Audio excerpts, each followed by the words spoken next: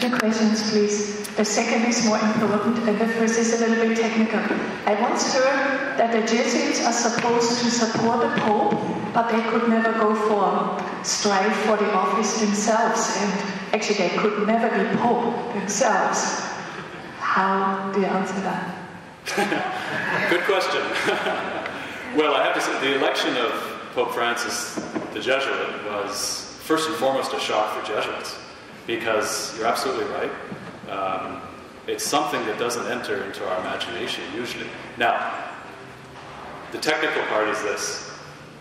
When Jesuits take their final vows, they take a couple of minor vows, and one of them is that you will never seek higher office within, well, first of all, within the Society of Jesus, within our own order, and secondly, within the Church.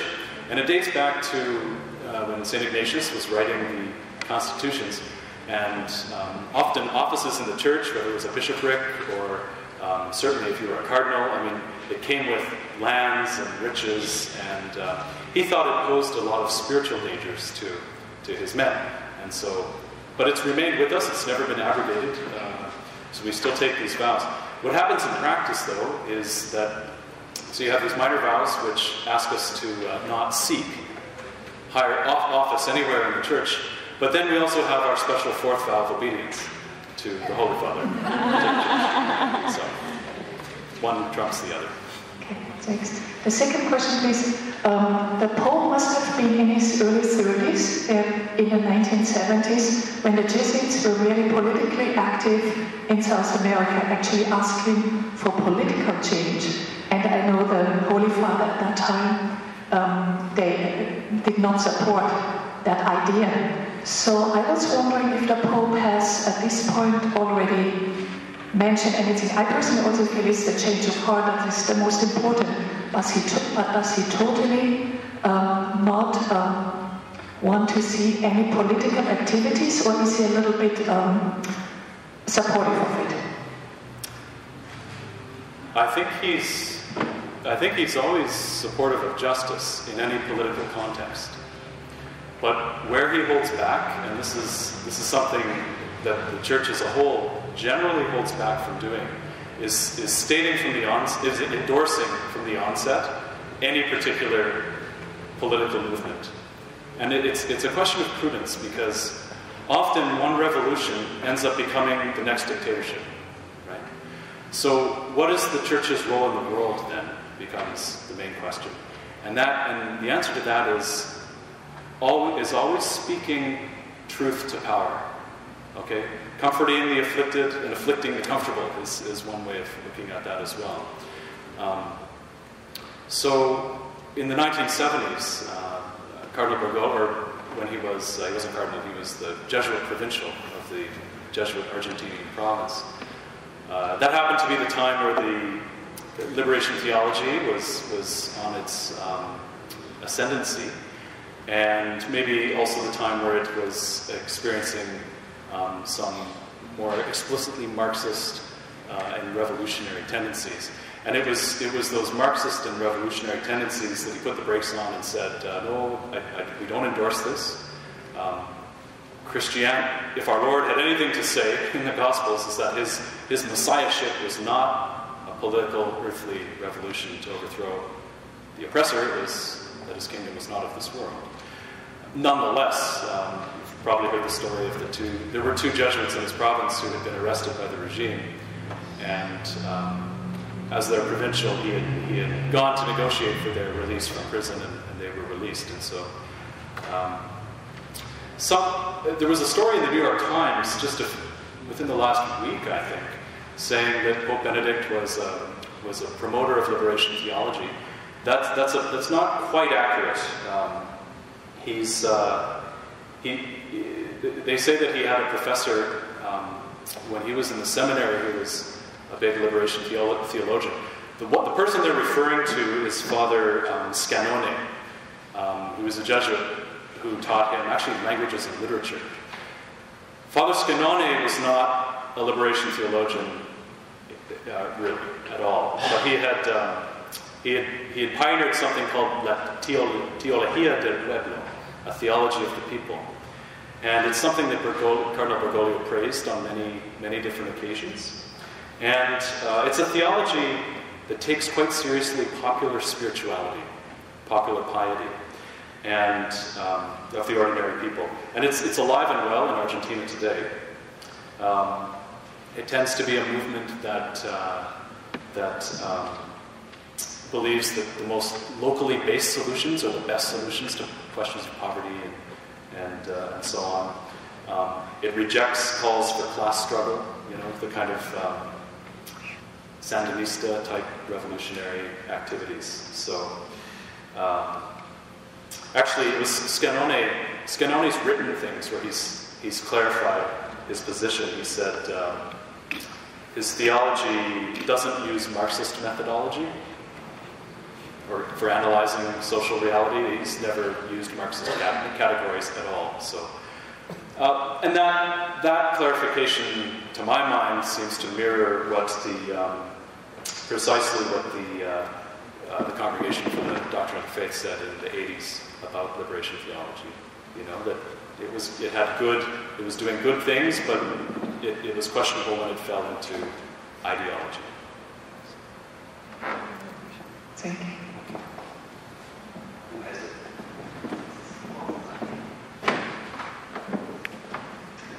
First of all, what we heard this evening is actually nothing new.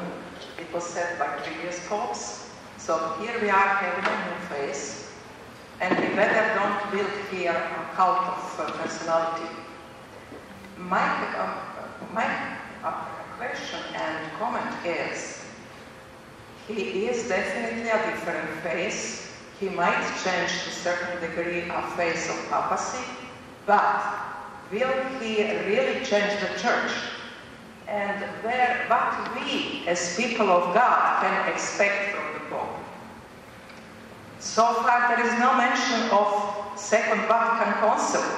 In my books, the Pope John 23rd is the only saint of the modern era, as far as papacy goes.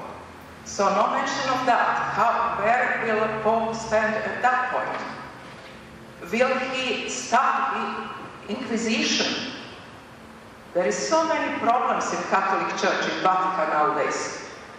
We better be reminded that Jesus and Jesus Christ didn't need actually any Vatican. He didn't need any churches. So we better build the Church of God, not the Church of Vatican.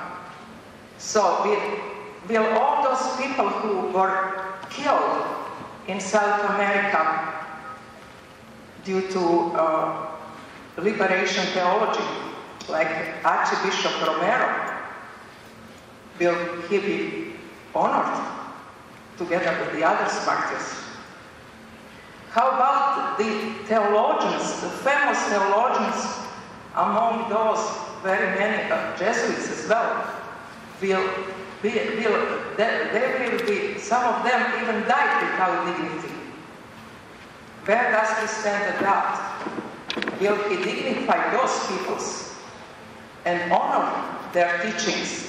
And let us honor those teachings and let us find out more about our beautiful religion. And so on and on and on. I could list a number of things. I wrote some of them. I think that he's done a few things already that may indicate a certain unblocking. Wait and see is the only thing I can really say to that. But among other things, the cause for canonization of Archbishop Romero is moving forward. Oh, I'm glad to hear that. It's just about time. So, where we people of God, where do we stand? Well, you stand in the aisle of this church, for example. Are we going to have any voice at all in all that? Yes. Well, everyone here is the people of God, and he's emphasized the role of every Christian to be an apostle in their lives, right? And yes, and I think time will tell. We'll show more indications of how we are called, right? Because it begins with us. It begins with each individual to convert and live more radically the gospel call. Thank you. Rami.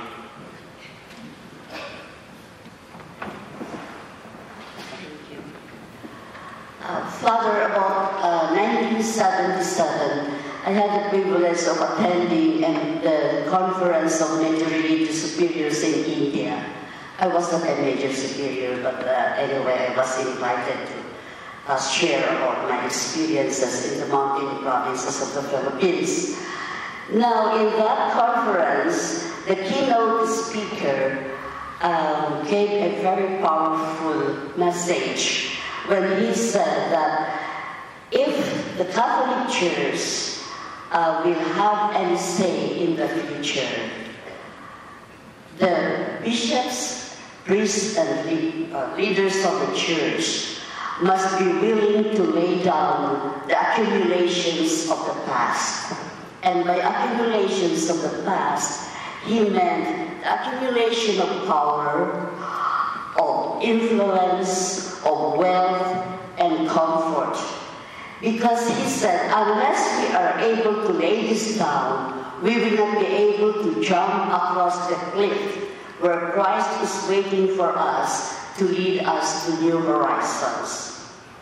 And at that time, it was 1977, that was really also the time when, well, even now the world is still in turmoil. But the message was so powerful for me that I never forgot it.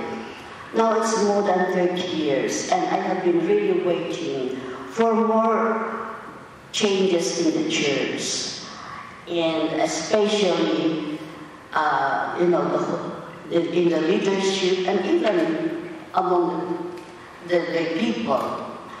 And I was very happy. I really knelt down and thanked the Lord for having Pope Francis to speak about the concern for the poor for the first time after so many years. I have been waiting for popes to really give to emphasize the preferential option for the poor. But then I am also thinking, will he be able to make any tent, considering that the Curia is not very ready for that? And even many of our bishops and cardinals are not ready for this laying down of the accumulations of the past.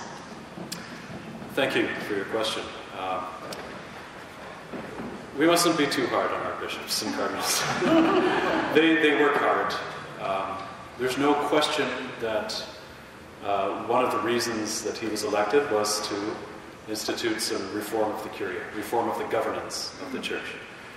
And I think he's given indications already that he intends to do that, just in terms of the people he's appointed already to certain positions and so on. But I would also take issue with what you said about him being the first to talk about the poor and the preferential option of the poor. The previous popes have talked. John Paul II talked about it constantly, and Pope Benedict did as well. I just don't think it got reported on as much. You know, people like Francis, and they like that he's like a St. Francis figure, and so they've kind of zeroed in on that. But yes, this teaching is with us, and it's a priority for the Church, the preferential option of the poor.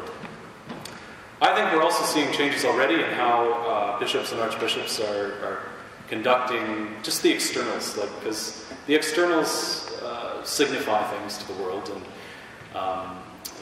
I'm cognizant of Cardinal O'Malley in Boston, for example.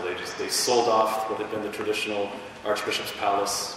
Of course, it was bought by the Jesuits. It's part of Boston College now, but he sold that for the last, 10 years. He's been living in just a small apartment beside the cathedral. Cardinal Bergoglio, of course, did the same in Buenos Aires, and so on. And that seems to be the wind that's blowing into the Church. We're in a different age now. In the past, when our religious leaders were also social leaders with a certain gravitas to their office, that kind of thing. I think we're moving into a time where the Church is called to be much more prophetic in the world, much more poor and for the poor. Thank you. Yes. Oh, sorry. Go ahead, sir. Oh, I have a question for you, Father. Is it true that President Clinton was Jesuit trained? I think he went to Georgetown. I'm not sure that means he was Jesuit trained, though. Oh, that's right. Yeah. So with Fidel Castro, I think. Just want to clarify if it's true. Yeah, President Clinton went to Georgetown University. It's one of about 27. So with that actor Denzel Washington. I'm sorry? Denzel Washington was also a Jesuit trained. Who? The actor. Denzel Washington. I don't know. I think in a different university, which is there's a much of a Jesuit trained program. Yeah, like I said, there's about 27 universities in the United States that are owned by the Society of Jesus. There's varying levels of influence on these universities by the Jesuits because some of them have become very huge with big faculties and things like that. And so you meet some people who went to a Jesuit university like Loyola or Seattle U, just south of us, or Gonzaga, and may have had a certain formative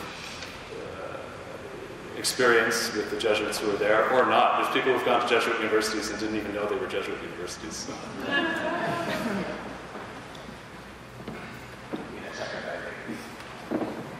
Father, recently I heard there are lots of conflicts between Vatican and some of the female religious orders in the States. Have you heard anything about how our Papa been dealing with this? Just what I read in the news, which maybe you have as well, just that he received the findings of the commission that was kind of investigating and meeting with this conference, and that it's proceeding. So I think some people hoped he would put the brakes on it, others that he would... I think he'll probably bring a different tone to it, but that he also sees certain needs that need to be addressed. Much depends on the manner in which these sorts of dialogues take place, right? Because like any organization or organism or organization, it's healthy, I think, at times to have certain checks and balances and so on. But if it could be done in a collegial way, then as people of hope, and we do believe that the church will be guided by Christ, right? Absolutely, yeah. Pope is also the chief shepherd, though, and so he has a responsibility that for the health of the body in a certain way. No, I don't think he's made any concrete statements on it, to my knowledge. Yes. My first question I have to what about new evangelization? We know it's a priority of the church now, so how does Pope Francis will talk about it, lead it, what will be his emphasis, how he wants us to make this new evangelization, do you think? And second is about liturgy. A lot of young people were very attached to Pope Benedict's love for liturgy, and they were a little bit shaken when they saw that Pope Francis didn't seem to care so much as Pope Benedict. So how should we react about that? Yeah. First question. I think everything he said has been about new evangelization, right? That he's just showing us how to do it. That we do it joyfully. That we do it humbly. That we keep it Christ-focused, and so on. He's continuing some of the novel media initiatives that began under Benedict XVI. I mean, I like his tweets, I have to say. I mean, they're these bite-sized chunks of teaching and encouragement and wisdom. But I don't think he's laid out a platform for the church and said this is how we're going to do the new evangelization. I think he wants. Some of the other questioners have talked about this. I think he's leaving a lot of it up to the Holy Spirit acting, the grassroots acting amongst the faithful, who above all can find the creative ways to bring the message of Christ into the marketplace. Secondly, the liturgy. Yeah. For Benedict, it was certainly a priority. And I think that, if our liturgy is our highest form of praise, where the divine and the human meet, right here on this very altar, that how we do liturgy is very important. I haven't seen anything with Pope Francis that might indicate he doesn't, care for liturgy. He's certainly brings maybe a more familiar or common touch to the liturgies he's doing. But I'm not concerned in one way or the other. I don't think that he's going to either put limits on things that were done under Pope Benedict, nor will he become, You know what? I don't really have a good answer to that. I'm reaching. But I think as time goes on, we will see more and more how Pope Benedict does liturgy himself, and that will, as sort of our teacher, he will kind of show us a way to do it. I like it the way it is. Because we just get used to it. We're just getting used to one method. It's fine, I'm running, I cannot be quick enough. And then we do another. I'm a graduate of Jesuit college, 3 colleges in the Philippines run by Jesuits. And I don't find anything unusual about them, but they are great educators. After Pope Francis was elected, the Vancouver wrote something about the Jesuits. How do you make of this report that the Jesuits do not always toe the Vatican line, or they are the most radical among the Catholic Pope? Yeah. That was Douglas Todd's article for the Vancouver Sun. Yeah, and, I mean, he has a certain optic that he's going to highlight of the Jesuits. From my point of view, our order is very huge. There's about 16,000 Jesuits in provinces all over the world. And like I said earlier, you're going to find Jesuits taking many different positions on different issues.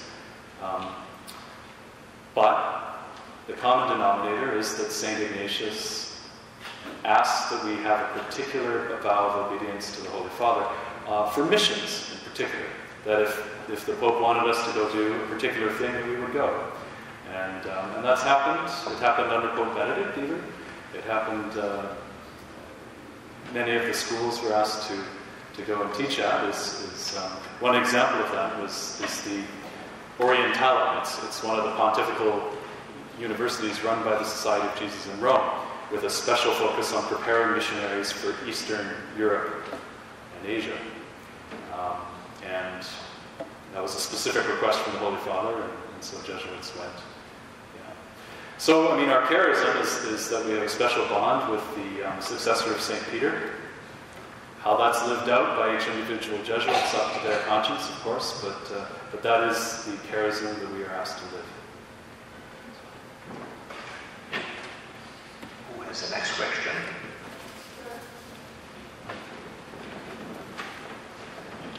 Hi. I just want to say that I think that from everything that I've heard since he's become a pope, that he's going to be very good for the young people, and that's where the church is, for the young people. And I think we have to be more positive. He just became the Pope. And I personally am looking forward to the audience. I'm going to attend in Rome on June the 18th. Good. Yes. I'm very positive about this whole pontificate. But I think that World Youth Day in Rio this summer will be his first World Youth Day. And it'll be a bit of a test, a proving ground for him and for the youth as well. So looking forward to seeing how that goes. Who has the next question, the next challenge? Well, I'm not supposed to ask questions, but I have to ask. I'm so challenged that I have to ask a question this time. So there is a profane meaning of being poor and a theological meaning of being poor. And there are not synonyms, they are very different. I saw people who had a lot of money, but they lived hopeless and broken and depressed, and they were really suffering of a meaningless life.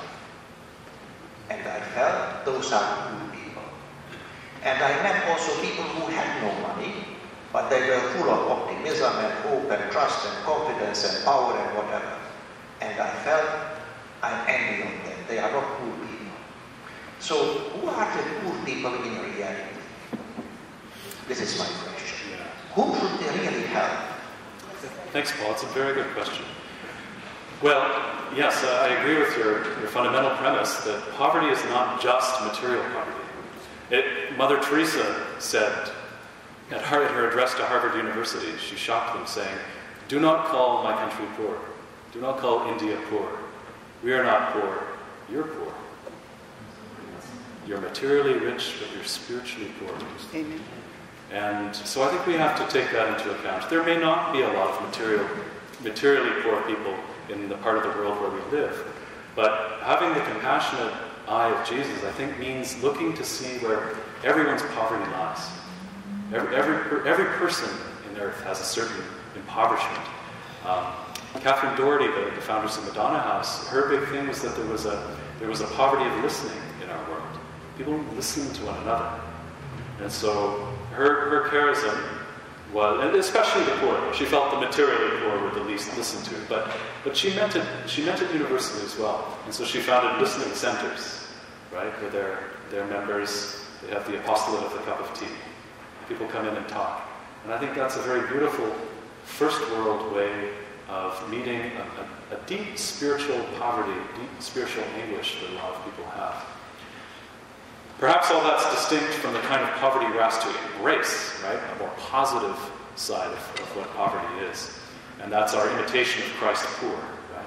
Christ who is poor himself. And that side of that notion is linked more to what we call the kenotic side of Christ, the kenosis, right? That he came and that God emptied himself and took the form of a slave. Right? This is from St. Paul to the Corinthians, and he saw nothing. He saw equality with God nothing to be grasped at, but took the form of a slave and he died on a cross. So, poverty in many ways is also emptying ourselves so that we can be filled by God. I think that's the basis of the spiritual life.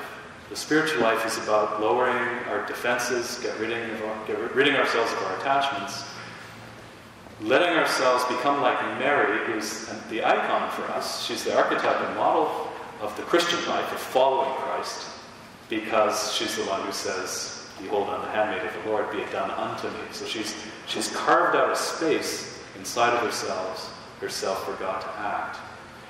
That's a kind of poverty. That's a blessed poverty.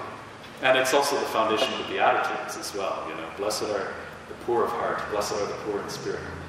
But anyway, they go on and on. But that is in some ways the essence of Christian conversion and Christian vocation. So yes, we distinguish that though from conditions of the poverty that is destructive in people's lives. And that sort of poverty is the poverty that we work to remedy, to bring about justice through love. Thank you. When should I run now? I just wanted to share a little joy. Just a little one. Okay. You can make it big. You can supersize it. Yes, I wanted to say that I had the privilege of being in Argentina when Pope Francis was elected. And when I left here to go on vacation, it was, as you alluded to, there was a cloud hanging over us, I think, anyone in the church. We were very sad about what was happening and how the media was reporting things. I was, anyway. When I got to Argentina, a few days after I arrived, Pope Francis was elected. I felt like I wanted to burst out of my skin. Horns were tooting all over the city, people were smiling. It was wonderful, absolutely wonderful. At breakfast the next day, I spoke with we had a breakfast served, of course, and people pouring coffee for us and spoiling us, etc. And the staff quoted, I'll never forget, this is a city of 10 million people. We know him. He walks in the streets and he serves the poor. I thought, amazing, 10 million people. I went to the Mass at the cathedral the day of his inauguration. I was so emotional, of course, I cried. This church was full of young people, full of old people. The joy was just spectacular. And I saw in him, and I saw in the people of Argentina, how they smiled, how they embraced each other, how they kissed each other. And we saw the warmth on the media the day when he greeted people at the Vatican. He shook hands, he smiled, he embraced people. And then I thought of Pope Benedict, who had a totally different, came from a different culture, such a warmth, but in a different way. You know, when one comes from the Northern Hemisphere, one doesn't embrace as much, it's just not done. I come from the Northern Hemisphere, we don't hug and kiss as much. Anyway, it was all very beautiful for me, and that's my joy to have been here. Thank you for sharing it. Yeah, I marvel at how the Holy Spirit works in the church. You know, like I think we get the popes that we need. You know, well, certainly in the last century, we've been blessed by a great many saintly popes who have brought their own version of prophetic messaging to the church, addressing the major need of the time. And when Pope Francis was elected, we were in the middle of a conference at Corpus Christi College, where I teach here in Vancouver. And so we had over 100 young people who were actually gathered in our cafe, where we have a big screen TV, and we were trying to get the image of St. Peter's Square. And there was a sense, the joy that I think the people in the square were feeling, even before they knew who it was also palpable in Corpus Christi College. And that's the second time that's happened to me. When Pope Benedict was elected in 2005, I was also in a school that I was teaching in, and all the kids were gathered around the monitor, and Habemus Papam, and everyone erupted into joy. And so I think these are key moments of just our awareness of how the Holy Spirit acts in the life of the church. And you're right. I mean, every pope is also a person and a personality, and represents a cultural background. And of course, with John Paul II, we had the first Slavic pope, and he brought a very Slavic sensibility, and he had he had a great deal of strength, especially of resistance to oppression. And with Benedict, we had very much a scholar, a Northern European scholar. All of these popes, though, I think those who knew them loved them. I think with Francis, we have a man who radiates a personal quality, though, that lends itself to affection. And hopefully it's not just a honeymoon. Hopefully it's something that will have some enduring quality. But we have to remember too that it's our popularity with the world is not our vocation as Christians, right? Our Lord is very clear on that point. But nonetheless, we should enjoy it when our leaders are those who are also popular with the world. So.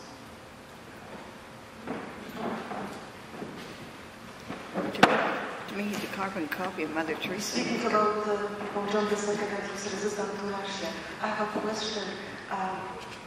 Pope Francis received an open letter sent by the members of the Fatima Center requesting that Russia would be consecrated to Our Lady. And I just wanted to ask if this is something that is important for the present Pope. I don't know if so. The question is whether the consecration of Russia is important to the present Pope. I've never heard him make a statement on that one way or another. That's the Next one. Does he approve of magic art? I'm not sure if he does. He's a great devotion to Our Lady. Good for him. So do all the Jesuits. Father, you mentioned attachment to well-being.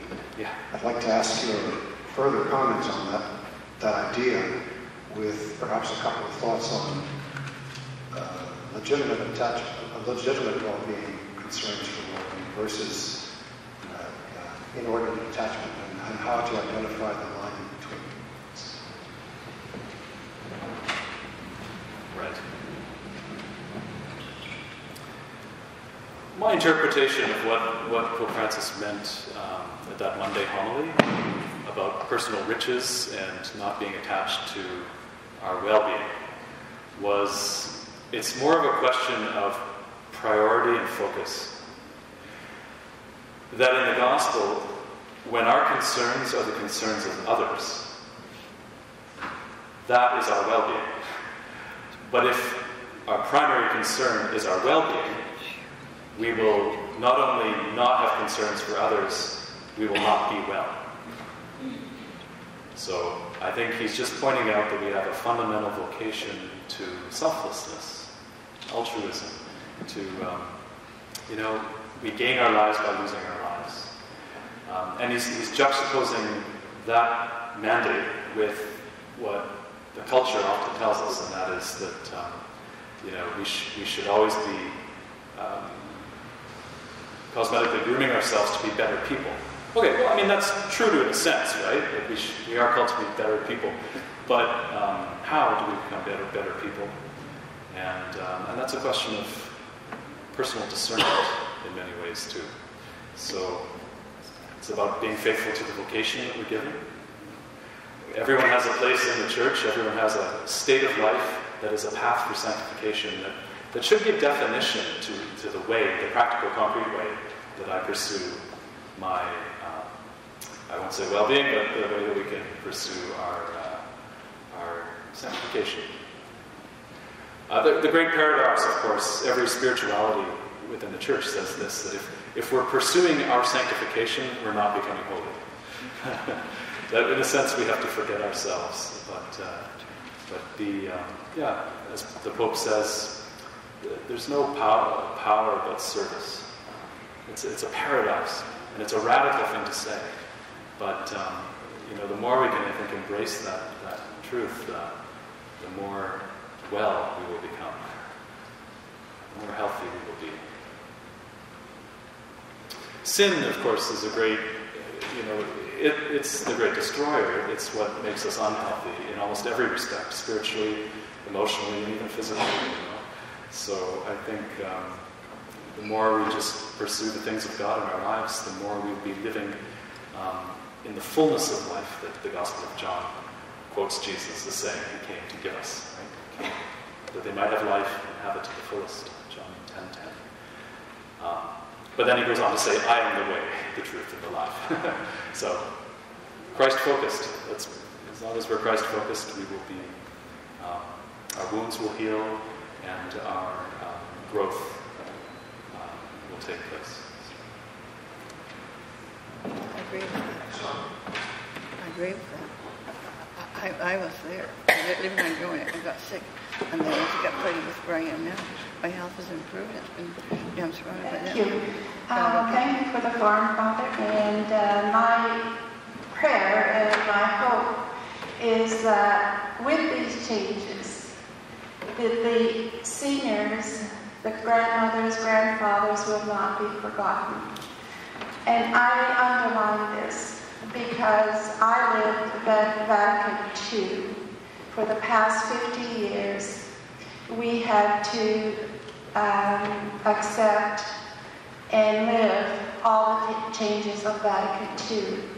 Now, 50 years later, we're again being asked to again face changes for the better, hopefully. Now, where do the seniors stand?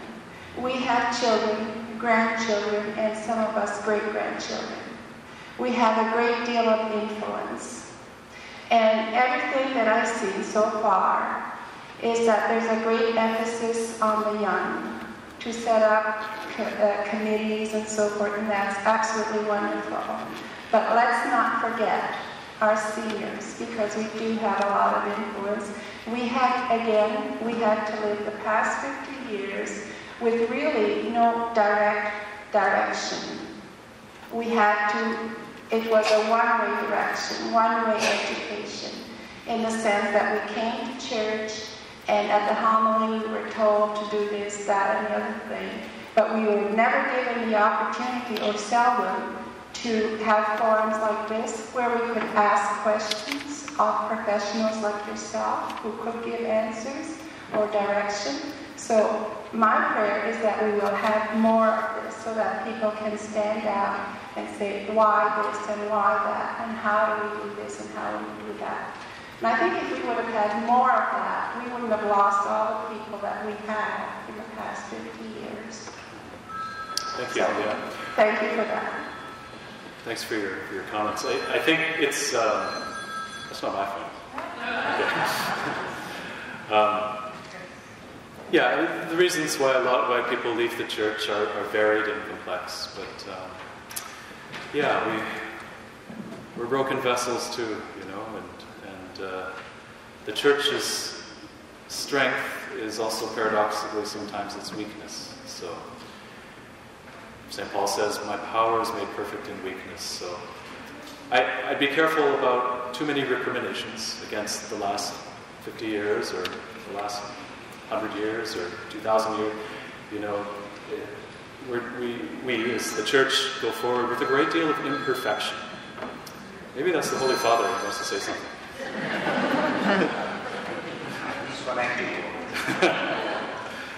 We can ask him what he thinks about Russia. But seniors, yes, I've always thought, this is just, I'm not speaking on behalf of Pope Francis, it's just my own thoughts, but you know, here in the West we have an aging population. There's a demographic shift coming that will be dramatic, and it's already happening in many countries in Western Europe, and it'll start to spread here. And it's offset just a little bit by immigration, but frankly, everyone knows, and it's very critical in other parts of the world. What will be the pressures on seniors, on the aged members of our population? You know, we have the baby boom generation is now becoming, if I may, the kind of the senior generation. And I speculate, but I think it may fall to the church to find new ways of providing for their needs, especially if the culture becomes more and more hostile to the respect for life to natural death. Right? There's going to be pressures on seniors too. And it'll be sugar-coated and sold in very appealing ways about not wanting to be a burden on society and not wanting to have suffering. The Christian position is very different. It says life is valuable even when it's sick and even when it's old. And we have much to learn. Jean Vanier teaches that about those with mental disabilities. Physically too. In almost every respect. So, I wonder if in the years to come, and I know of at least one it's a new religious order, and they're attracting a lot of young vocations, and their charism, their ministry, and it doesn't sound very glamorous, but because they can see Christ in the faces and in the bodies of everyone they work with, their charism is literally to take care of the aged, and they run care facilities in Ontario. And so I just wonder if that may be an area where we have to also do more work in the future. Next question.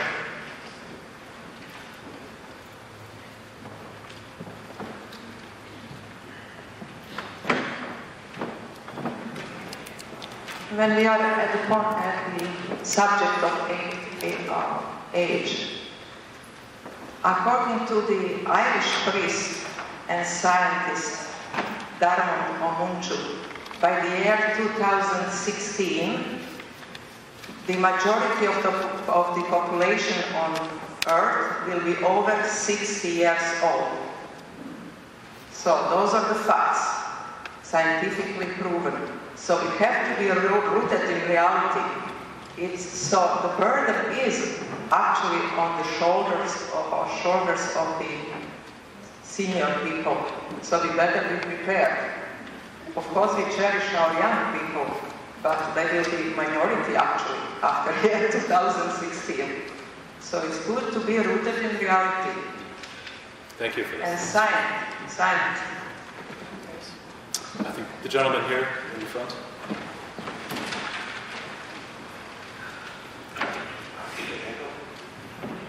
Let's get serious a little bit.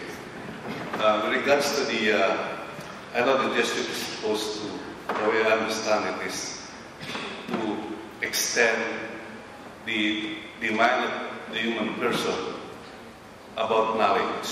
That's why you are one of the front runner in giving good education to the Catholic students. And I remember our national hero, Sir Rizal in the Philippines. He was a Jesuit prince that he didn't back down, just like during the 70s in South America during the theology liberation. He was killed by the Spaniards in late 1800 for protecting the right of the human being against the government. And you know the story of Rizal. He's one of the well-trained Jesuit heroes that I would consider a national hero, supposedly invented by, and he was a doctor too. And regarding the technology that we have now, what is the standard of Pope Francis regarding explaining how we can move forward? Like, for example, I read this guy, his name is Edward Oiden. He is a professor in MIT and another professor on genetics, and he's a mathematician, and he's saying, just like what Einstein said, he's a Jew, that true science is explaining the existence of God, which besides, I think it's in our brain, because there's about 87 neurons, according to this guy. You can read it on the internet. That this will solve the problem about disease, and it can prolong the lives of human beings. And I haven't heard anything from my own church. You have to learn more, because the tools is here. 87 neurons, and this example is the eyes is connected to the neuron, even if you're blind, by putting a chip that can see, just like when I do my communion, I always look at the chalice where the blood of Christ is in there. And my eyes is to my window to my brain. And I just made the research on my own. Maybe it sounds, different. But this guy is saying, that's where we're going. That's where you can see the true location of God. And I remember during the time of Galileo, he was stopped by the church. You have to, I want to hear from the Pope. You don't have to afraid to explore the knowledge that you think there is in the universe. Yeah, thank you. Yeah, the last three popes have been particularly outspoken about the need for faith and science to be in dialogue. Very much so. And I think today is particularly critical because there's all these new developments in neuroscience, right? Yeah, every day we're learning more about the plasticity of the brain and how what we do affects who we are. So, I would like to see more of that reflection going into church statements, especially, I teach communications and media at the college, and one of my concerns, and it's not just mine, but I think you're starting to see it in the literature, is what are the effects of this immersion in artificial environments on the consciousness of the human person, on the neurons, right? Because all we have are these senses, that's how we engage reality, and how we view reality is determined by what we contemplate. Plato said that. We become what we contemplate. St. Paul emphasized the importance of what we look upon. Look upon the things that are true, that are noble, that are beautiful. Yeah. So our reflection, I think, as a church, and how we engage technology today, has to take into account primarily what is the difference between the real and the virtual. And that may be why both Pope Benedict and Pope Francis have emphasized a recovery of the sense of silence in our lives.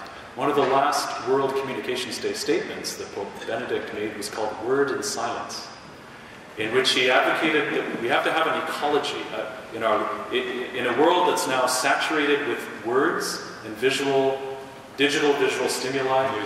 To have balance, we need to have an environment of, well, he called it like a kind of an ecology of word, image, and silence.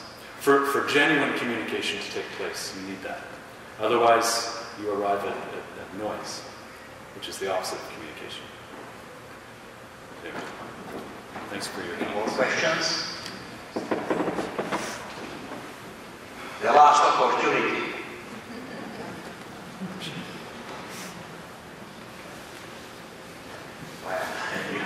Michelle, did you have a question? All right. What is your hope when you look at the pontificate of Pope Francis? Just a simple question. What is my hope? Well, I'm always full of hope. I mean, I've never not been with hope about the church. I mean, even when it's gone through its struggles. I mean, how can you not have hope when your founder is Jesus Christ? For this pontificate, yeah, I don't know. My hope is that maybe the Holy Spirit will work in a particular way now, in a particular way along the lines of conversion so that we can go out into the world and be missionaries of Christ, to bring that gospel of Christ to all people, and that the poor, are truly valued and brought into. And it's not like suddenly with the election of Pope Francis, the church is talking about the poor, or that with liberation in the 70s, all of a sudden the church was doing something for the poor. That's a myth. The church has always, done things for the poor. Look at the lives of the saints. But I think that maybe, somebody said already, the 6 points that I mentioned are nothing new. They're not, but this is what theology does, and I think this is what a pope does. He shines a light on particular aspects of the gospel and says, here in our time, this is maybe what we can focus on now. And it's not to neglect the other aspects, but it's to say, here in our time, let's be people of hope, joy, and go forward. Not be afraid, and it's a message that's in continuity with the popes who were before him. He's just giving it his own kind of flavor, his own personality, and I want to see him and all the other Jesuits and all the other Catholics, Christians, and people of goodwill set the world on fire. Amen. And set it on fire for Jesus.